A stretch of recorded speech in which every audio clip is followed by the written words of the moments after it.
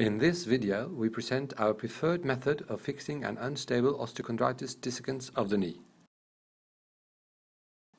Most commonly, the lesions are found in the lateral aspects of the medial femoral condyle, as seen on these images. In unstable lesions, fluid can be seen on the MRI scans as a white line behind the fragment. The OCD lesion is evaluated arthroscopically. Sometimes the cartilage of the fragment is intact. Other times, the OCD lesion presents itself with a breach of the cartilage and opening into the subchondral bone. The first step of the operation is to hinge open the fragment to gain access to the sclerotic necrosis in the subchondral bone. Sometimes the fragment may be opened easily with a blunt instrument and the sclerotic non-union in the bone is readily visible.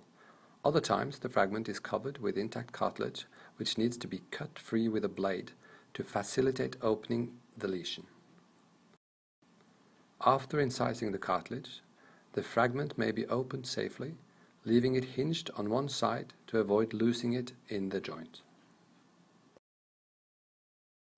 Once the fragment is hinged open, the bed of the lesion is available for debridement.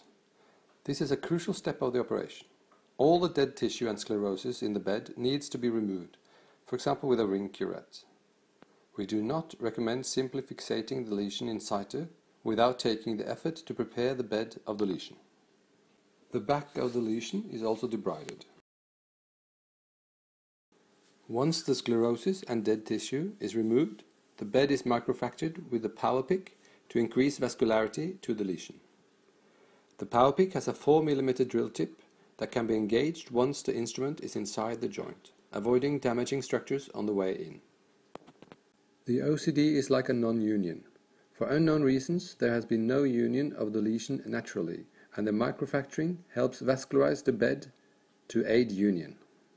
The backside of the fragment may also be microfractured if there is enough bone.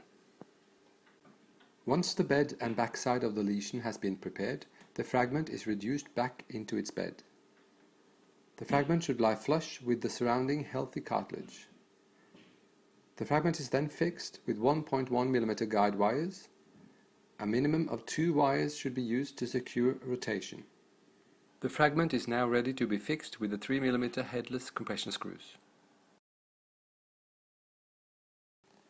The first guide wire is over-drilled with a 2 mm cannulated drill bit through the fragment and into the subchondral bone. The self-tapping cannulated headless compression screw is then screwed into the lesion. The compression sleeve is attached to the screw.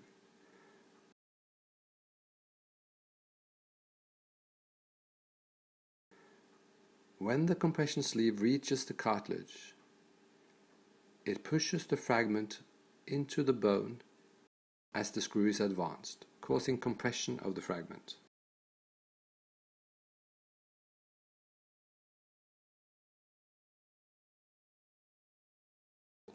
The compression sleeve pushes the fragment into the bed, and when sufficient compression is achieved, the sleeve is removed and the screw is advanced to lie beneath the cartilage surface.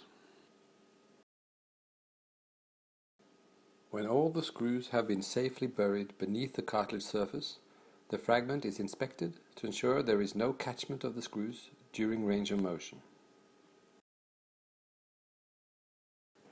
We trust this firm fixation to allow partial weight bearing and early range of motion and strength exercises. Union takes about 6 to 8 weeks.